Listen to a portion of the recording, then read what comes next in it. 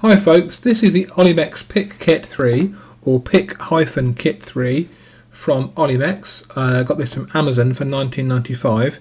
It is a completely functional, very well built PIC-KIT3 clone, which is, like I say, it's $19.95, which is under half the price of the £47 plus you'll pay for a genuine Microchip PICkit3. It's basically inside a parallel port connector shell. It's put inside a parallel port connector shell, and I've broken the warranty seal on this one because I don't need the warranty, because if it goes wrong I'll just buy another one, so it's okay. I sacrificed it for your viewing pleasure. So here is the actual board. I'll show you around the board. You've got two status LEDs at the front, either side of the ICSP header, one here and one here. In the middle you've got the PIC, which controls the device. It's a 24F. In a second it's going to focus. Or is it? Let's try again. The PIC 24F J256. There we go. The good thing about this device, it has a power jack here, which the original doesn't. So you can power it in programmer to go mode from a power source.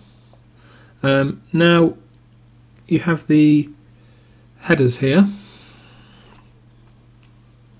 Let me get this metal tool and show you. These two gold headers here.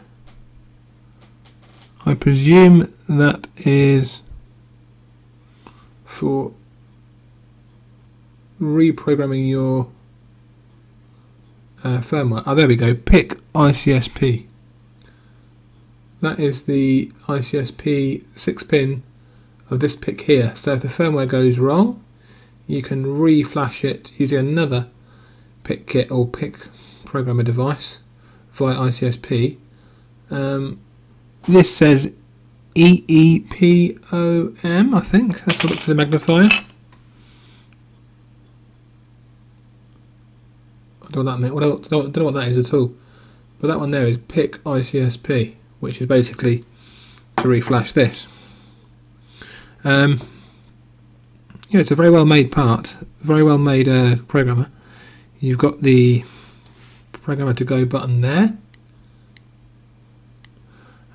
This is quite a strange situation here. You've got a USB, I think it's called a B connector, this one here, which is soldered straight onto the board like that, and it sticks out on the board at a funny angle actually as well.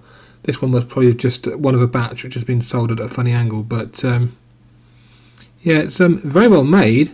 I'm not sure why this they opted for this larger standard USB B connector when they could have bought a could have used a mini or a micro USB and made it much more flush inside the casing. This is how it goes inside the casing. Let me show you. What happens is, this end you've got a piece of laser cut metal, and it goes around like this, and then sits inside the shell like that. Oh no, sorry, that's wrong. Further out. There we go. Like that. Make sure the polished, the brushed, shiny looking end surface is outwards, not inwards, because the other side is just like rough laser cut. So that goes the other end. And then it slides in like that. I'll give you a close-up once it's done, so you can see where it goes. There we go. So there we have it. That sits in there. Obviously you put the other half of the shell on top once you've finished looking inside it. I wouldn't recommend avoiding your warranty unless you want to, because I've avoided my warranty, so why not? But if you want to be, if you worry about 20 quid, don't void your warranty. But if you're not worried about a mere 20 quid, void your warranty, because I did. I mean, so what? If people don't open these things, how's anyone ever going to see inside them? I mean, if it wasn't for people like me, how would you see inside stuff if we were scared of voiding our warranties? So, there's your status LEDs there, yellow, and the tricolour LED, sorry, bicolour LED there, or tricolour LED there. So yeah, it sits in there like that. You see, got the metal plates, brushed steel plates, and then you clip the top back on again. If you do take it apart, just be careful. That's what I'm saying to you. So anyway, that's how this reassembles. Take it back apart again. Now, let me just show you my ICSP cable that came with it. This is the standard Olimex ICSP cable. It's quite a rigid, not rigid, but sort of not very flexible plastic cable. So it's not the most flexible cable in the world, but it's a good cable. At least it comes with one. I mean, the Microchip one doesn't come with anything at all. It just comes the program and the USB cable, that's it. With this one you have to buy your own standard USB printer cable, or USB A to B cable, but that's no problem. I've got loads of those hanging around. I'm sure most people have got one or two of those. You then plug that into there. If you get the right, yeah, that's it. That plugs in. Oops, sorry, I'm on camera. That's the cable. That's a plug. That plugs in like that. When the camera's actually woken up and focused itself. There we go. That'll plug in like that. And then you're ready to go, you see. So yeah, let's have a look around the board a bit more. This is a PIC-KIT3 revision C, and it says, oh, there we are, the LED is active, you see, it's got the active label next to it, and the other one, oh, what's the other one to say? It says status, stat, there we go, status. There's your URL there, www.olimex.com/dev. You've got a 25LC2561 EEPROM there, 47 mic 10 volt capacitor. Sorry about the they're not very professional, are they? Okay, I'm not sure what these are. Might get the light a bit lower to look at this. Sorry if it's too bright. I'm not sure what those little chips there are, little square ones.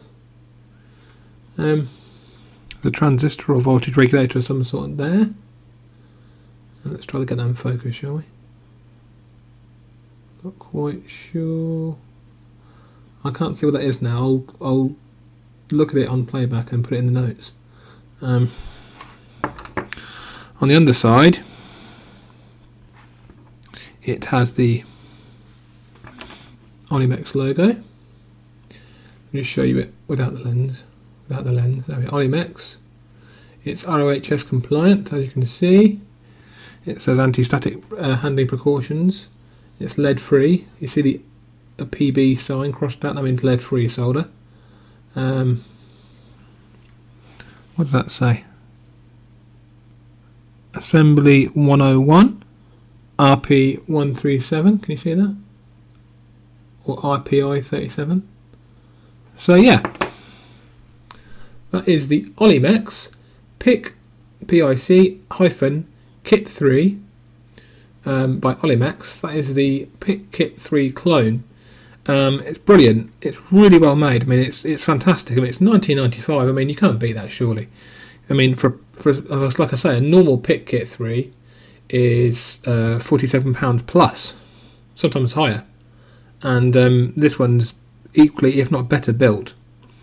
It's only got 2 LEDs, whereas the PIC-KIT3 has got, the genuine one has got 3, but the tricolor LED is 2 LEDs in one. So, oh, there's an inductor there, look, that green stripy thing. So, what's this other chip next to the inductor actually? What's that? If I get the right angle. If I can get the right angle on the camera. Get the camera down nearer. What does that say? Can you see that? It looks like a microchip part. MCP 602I or E?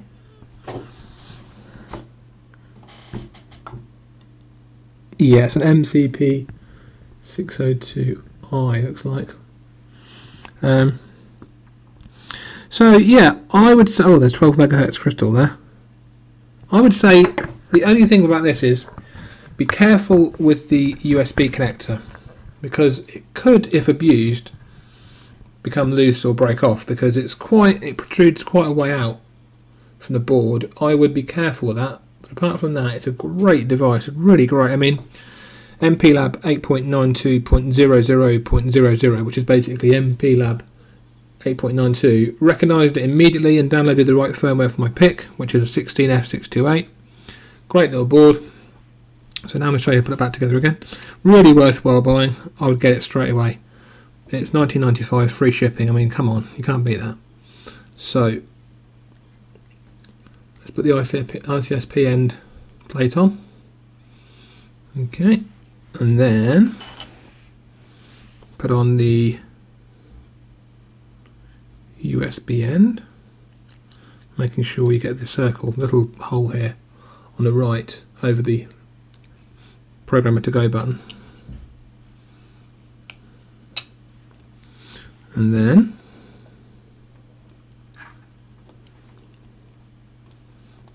put that in there like that. I'm just going to go to see which end. I like to get things the right way around. I don't like to get things wrong. So I want to make sure I can see which way around it goes in. Right, okay. So the ICSP header needs to be 2 seconds, sorry guys. The ICSP header wants to be the end that has, sorry, let me start again, sorry. With the Olimex logo the right way up, the ICSP header end is at the top, like that. You see, and the USB is at the bottom. So when you put it back together, make sure that's the right way around. So I then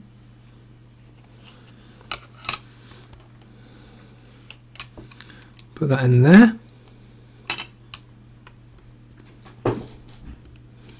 Like that. Seat it. And then get the other half. And like I said before, make sure the Olimex logo is the right way up with the ICSP header pointing upwards. And then make sure the metal plates align